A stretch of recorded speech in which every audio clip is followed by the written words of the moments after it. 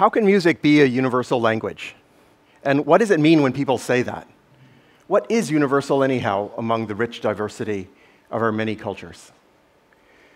Language and music define humanity. We don't do anything else better than all other species. We don't run faster. We don't smell better. We don't fly or swim better. We don't climb higher. We're a pretty pathetic species on the whole. The one thing that we do, our unique language and music capabilities, fascinated me ever since my doctoral studies in cognitive science and AI at Berkeley. And when I first came to Hong Kong years ago, together with a couple hundred other amazing American research university researchers, we came with a dream. It was a dream to help build a new generation of the interconnected, internationalized societies here in Asia, a corner of the world from which so many cultures have spread over the ages, from Yunnan down to the Southeast Asians and the Polynesians all over the Pacific, from the Indus River, both south and north, from the Tibetans to the Mongolians all the way into northern Europe, along the Silk Route, where the Roma, or the Gypsies, picked up influences all the way both through the north and the south of the Mediterranean to the westernmost reaches of Europe. In my own life, from early childhood, I've been fortunate to have lived and traveled in many parts of the world. And it was seeing the enormous gaps in perception and understanding, in expectations and conventions, that probably accounts for my deep interest in the things that are universal to humanity, what we all share in common as humans, despite our many rich and diverse tongues, cultures, and heritages. And what makes humans unique is our ability to learn and enjoy the relationships between languages. Spoken, musical, visual, gestural, abstract, to learn the relationships. We're able to do this no matter what our cultural background is. It gives us the ability to relate to others. Spoken languages, though, can create barriers between cultures. They often prevent you from learning about and relating to all the fascinating things about other cultures. And that was what inspired me way back to create the world's first automatic translation services in the early days of the web. The way I did that was by developing what was kind of radical new AI that could learn the complex relationships between languages, say Chinese and English. And I am happy that that paradigm shift has done good for human society around the world, I think, by improving people's ability to communicate across cultures and to relate to each other. Unfortunately, as you no doubt know, to use these translation services today still requires quite a bit of effort, despite our ongoing daily struggles to improve that technology. Even for the simplest things that young children learn the earliest, you can see that the technology doesn't yet learn the relationships between languages properly. And that's why one of our efforts at ReOrientate.org is to let anyone who feels like it put their own language on the map, because this is where interesting relationships emerge. The more languages folks from all over contribute, the more relationships we can build. Meanwhile, of course, you can always learn the other languages yourself the old-fashioned way, and this is incredibly worthwhile, but it does require you a lot of effort. So if you're someone who's interested in helping cultures to relate to each other, this is where the multilinguality of music matters. We're all multilinguals, because all of us speak not only our mother tongues, but also musical languages. That there's so much universality in music isn't surprising. After all, languages evolved with music. Our prehistoric ancestors were singing before they were talking. Animal songs were the evolutionary precursor of language. The same neurobiological components process music and language. And it's out of the evolutionary refinement of language that intelligence evolved. Language lets us think abstract thoughts. And those thoughts let us create new languages with which we can think even more complex thoughts. Language structures thought.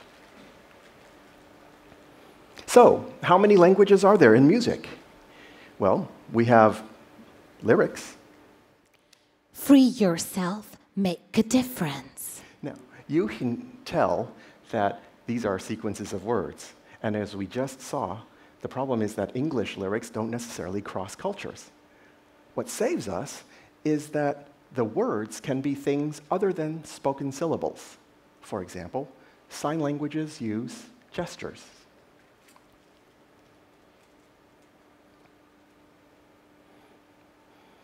There's sign language all over music. Conducting.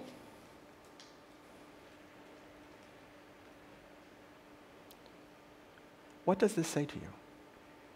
You can actually hear something inside yourself if you listen closely, right?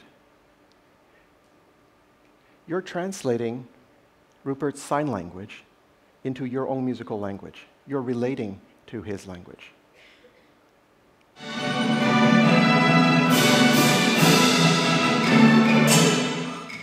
That's Rupert on an ordinary day. And as you can see, it's a lot like dancing.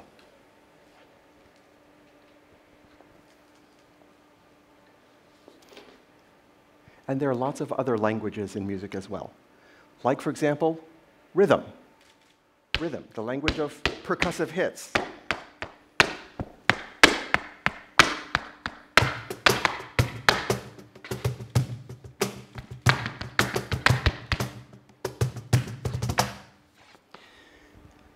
The nice thing here is that we all share the same vocabulary, no matter what our cultural background was.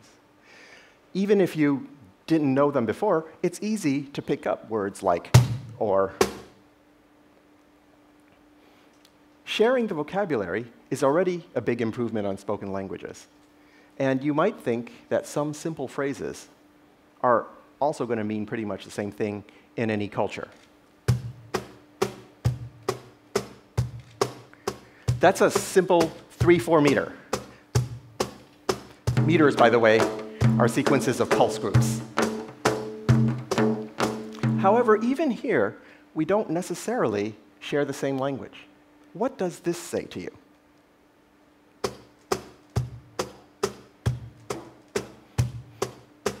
How many of you have switched back to hearing boom, cha, cha, boom, cha, cha, instead of cha, cha, boom, cha, cha, boom? How many? How you hear the same thing depends on your own cultural conventions. Just like many sentences have different interpretations to different people, with various possible implications, assumptions, connotations, they depend on your own background. And we can likewise express things with multiple meanings in musical languages. So then the question is, how do we get each other onto the same page? In music, we have these things called polyrhythms, cross rhythms, polymeter. Suppose you have this flamenco rhythm.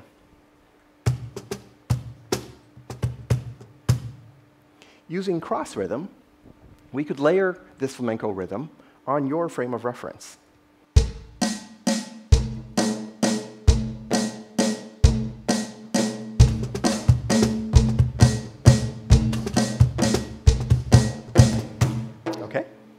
So that's one way that you could hear it.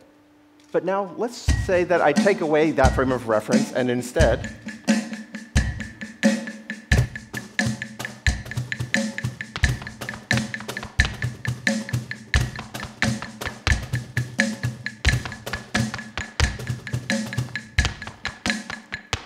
this 6/8 frame of reference gives what I'm saying a completely different meaning.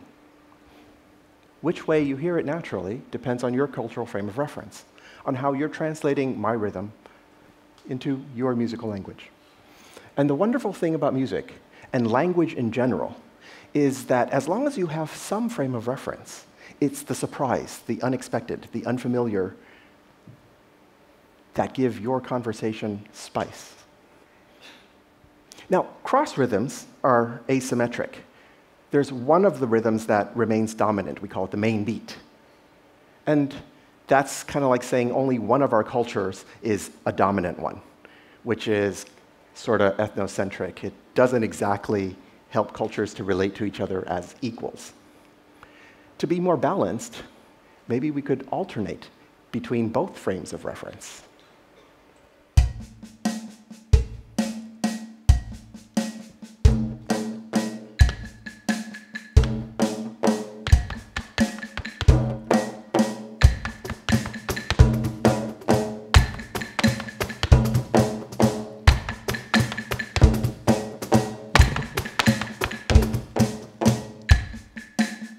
This is alternating which language you're thinking in.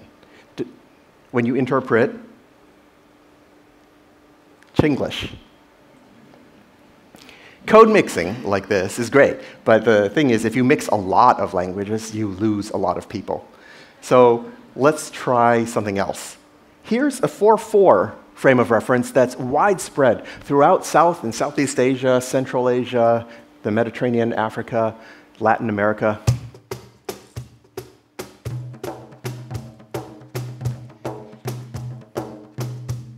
Now, if you're from or familiar with any one of those cultures, then maybe here's how you heard that rhythm that I've been playing.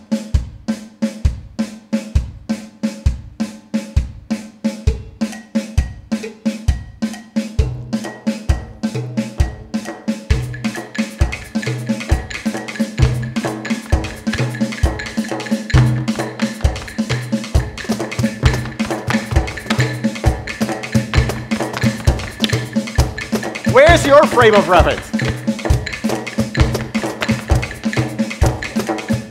Wave your hands, tap your fingers, show us where your frame of reference is.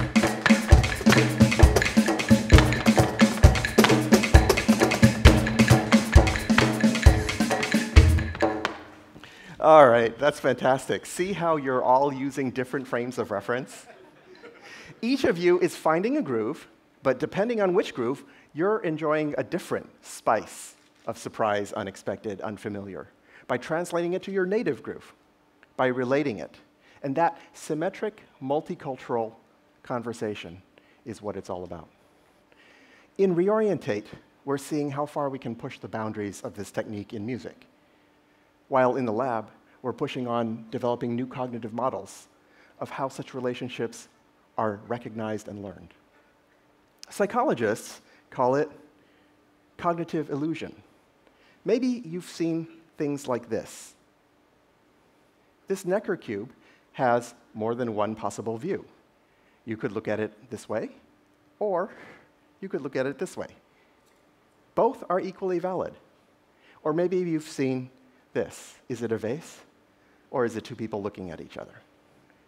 These ambiguous illusions are multi-stable, because there's more than one equally stable, valid interpretation depending on your frame of reference. And what you just heard us playing are auditory musical illusions. There's more than one culturally valid frame of reference for the same musical sentence. Here's another illusion. You see the small circle? Do you see a big circle? How about now? It's actually kind of nicer with the border missing, right? It's a little bit more spicy. This kind of cognitive illusion is called a fiction, because your frame of reference is making you perceive something that's not actually there. So instead of playing, we can play this. And for more spice, we can add further imperfections, which, strangely enough, somehow often draw us even more strongly into the groove.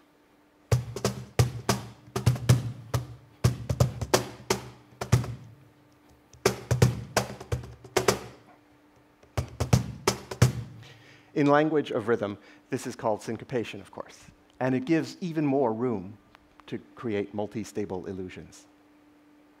We play with all sorts of multicultural musical illusions in ReOrientate. Melody languages use sequences of notes. What does this say to you?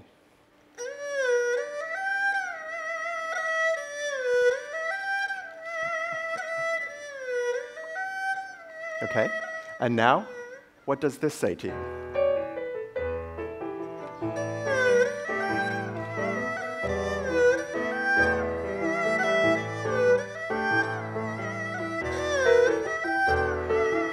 Which way you hear this depends on your frame of reference. The Chinese pentatonic scale and the blues scale is almost the same thing. What you hear depends on what I use to change your frame of reference. We have languages of chords, languages of repetitions, languages of lines, of stanzas, of verses. We have languages of dynamics, and on and on. The shared vocabulary in musical language gives us a fertile common ground. It's a common ground upon which we can plant complex yet balanced conversations across cultures, using different musical frames of reference to relate to each other. Multilingual, multi-musical songs. And this is crazy great, because music traditions from the Asian diaspora that ReOrientate is playing with have all sorts of complex rhythms and meters and scales and textures. Instead of using language to create barriers, we can use the multilinguality of music. We can use our musical languages to create bridges and relationships, to mutually conduct each other, like this. Hey, hey, hey, hey. Hey, hey, hey, hey. You can do better than that. Hey, hey, hey, hey. Hey, hey, hey, hey. All right. So now, remember, you're going to wave your hands, tap your fingers, your feet, show us where your frame of reference is. Yeah? Hey, hey.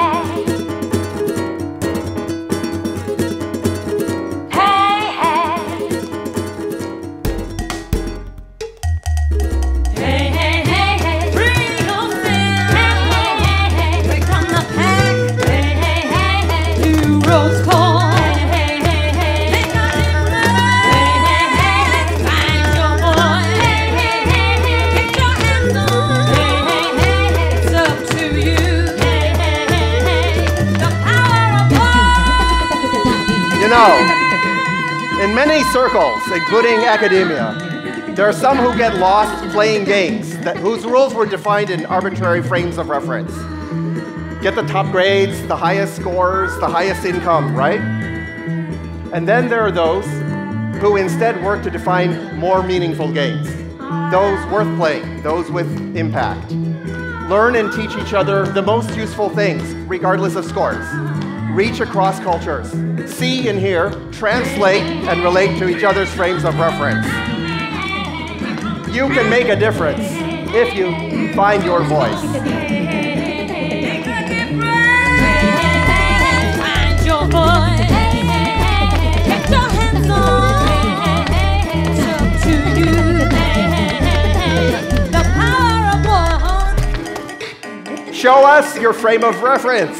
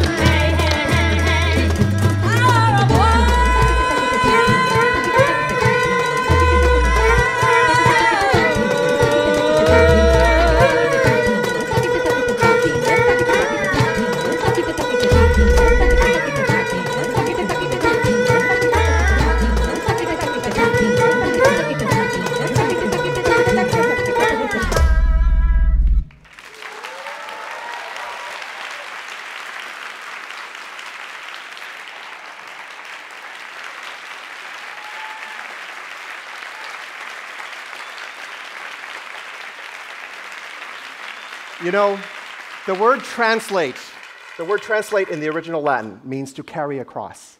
Find your own concrete ways to carry across our many cultures. Relate in Latin means to bring back. Find your ways to bring our many cultures back together. Reorientate your frames of reference. Instead of discord, we can have colorful harmonies. Instead of dominant frames, we can have a rich diversity of polyrhythms, spicy yet synchronized. Thank you.